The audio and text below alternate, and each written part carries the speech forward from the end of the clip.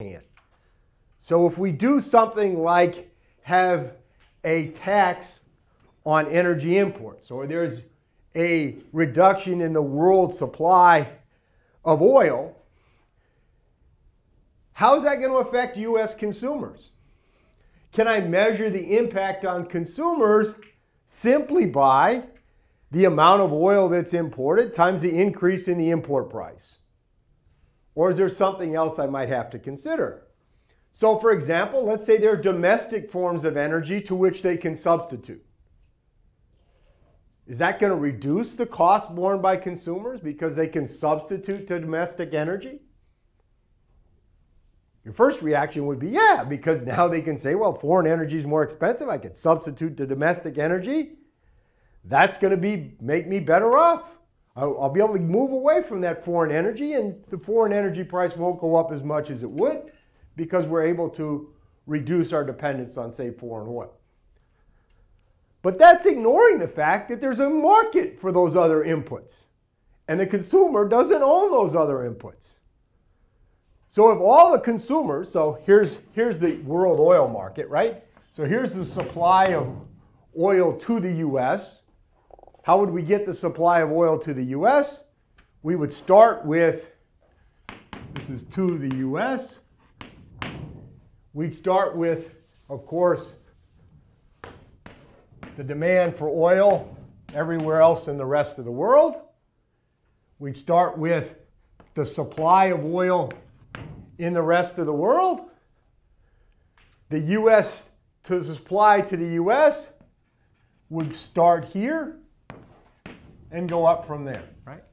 That is, as the price rose above this level, the U.S. would be able to import that much from abroad because that excess in the amount of oil produced elsewhere would be more than people would demand elsewhere, and that would be the amount available to come to the U.S.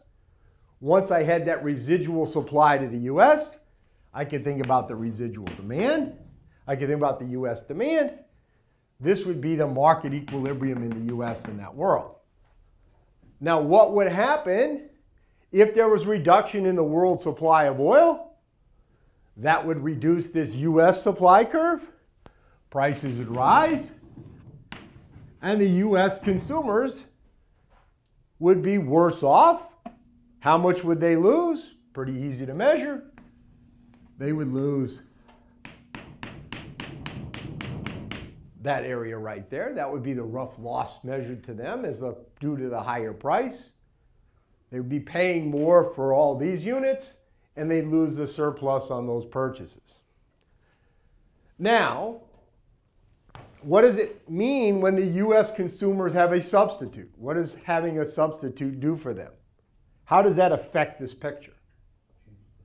It makes the demand curve more elastic, which if their demand curve is more elastic, means they're going to lose less because the price is going to go up less in response to this shift in the world oil market.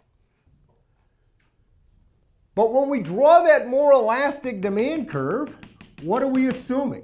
What do we assume in economics when we draw a demand curve? We're assuming that the price in this other market is staying fixed. Well, when people try to substitute from this market to this market, will the price stay fixed? Depends on the supply situation here. If the supply in this market was perfectly elastic, so there was a very elastic supply, say, of natural gas in the US, then this picture would tell the whole story. I could stop. But what if it was the reverse? What if the supply of this, quote, substitute product was actually fixed? Well, then the demand curve would be the same, basically, other than income effects, as if they couldn't substitute, because effectively they can't. They can try to substitute, but when they try to substitute, all they do is drive the price up. That now means the consumers are not only worse off here, but because they all try to substitute, they're actually going to be worse off over here too. They're going to push up the price in this market too. And when they push up the price in this market, that's going to add to this rectangle or this trapezoid, not subtract from this trapezoid. So the ability of consumers to substitute in the sense of technologically are these substitutes isn't what really mitigates their cost. Their cost can only be mitigated if they could actually substitute much more effectively to those products. The actual ability to substitute, which depends not just on the technical substitutability of natural gas and foreign oil, but also the supply condition in the US of natural gas.